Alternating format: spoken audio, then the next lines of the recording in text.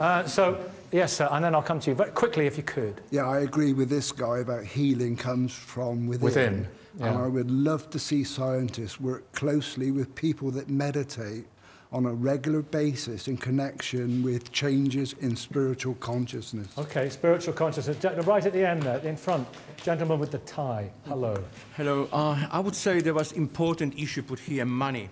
And I would say I have faith in science of 19th century, when nobody said, and pay for it. Who pays for science now?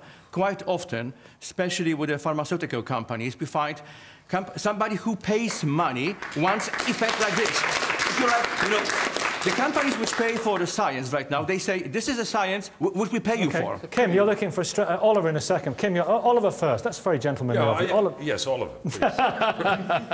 Well, just to go back onto something I think touches on climate change, but also homeopathy, is I think arguing about what isn't a science isn't the most productive way forward, because this 6 out of 10 figure that you quoted at the start of the segment, that, in a lot of the case, people who doubt that we're making man-made climate change, don't think they're doubting science. They have faith in science. They have what they see as a faith in alternative science, which is a science that says climate change isn't man-made. So it isn't a case of, is this science, and should we have faith in it? Minority view.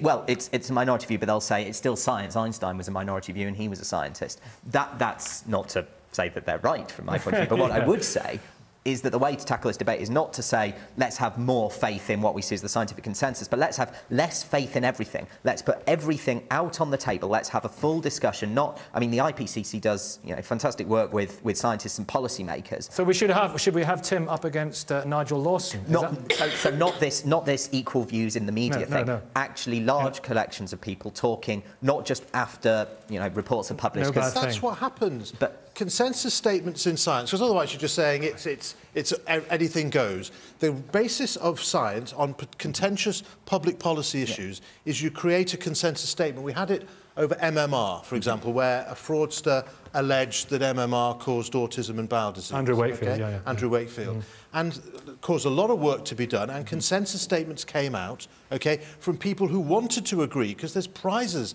to be got for breaking an initial consensus. Nobelprize.org, anyone, if you can. I'm not saying these consensus discussions don't happen, and they happen largely amongst scientists, policymakers, and behind, often, closed doors, particularly with the IPCC, because the science is so complicated and the policy is so complicated. Policymakers. Isn't the problem, I'm sorry to point at you, isn't the problem that so many policymakers and politicians, your good self-accepted perhaps, cannot look beyond the electoral cycle? No, I don't think that is the problem. I'm sure that a lot of politicians would like to make decisions based on proper science, on good science, as it's been called today. The problem, it seems to me, is we get confused about this. I hate wind generators. The damn things are across our landscapes, polluting our hills and our lovely areas. But I believe in what the professor is saying about climate change. I believe it absolutely.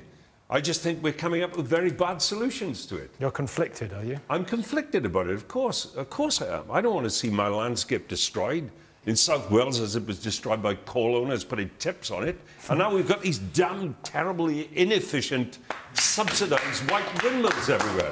That doesn't make me a reactionary. Jonathan, we've got a minute left. Jonathan. Well, I think it's important to remember that scientists are human, which means that they have self-interests, they have politics, they have beliefs, they have prejudices, and that's one of the reasons why over history the scientific consensus changes. You know, they all believed in eugenics, they all believed in phlogiston. Didn't all believe in eugenics. I mean, the consensus was that was the time, and it changes. Tim, last word. I just do need to say, the IPCC, they don't come into it trying to prove climate change. What it is a review of the scientific literature on climate. And scientific literature means it's been through what's called a peer review process. So it's been scrutinised by other scientists. So all IPCC is saying, what is out there in the scientific literature about climate? And overwhelmingly, the view is that it's a serious problem. Thank you very much, Professor. Thank you all very much indeed. As always, debates will continue online and on Twitter. Back on April the 27th from York. For now, it's goodbye from Bristol. Have a really good Easter break, and thank you for watching.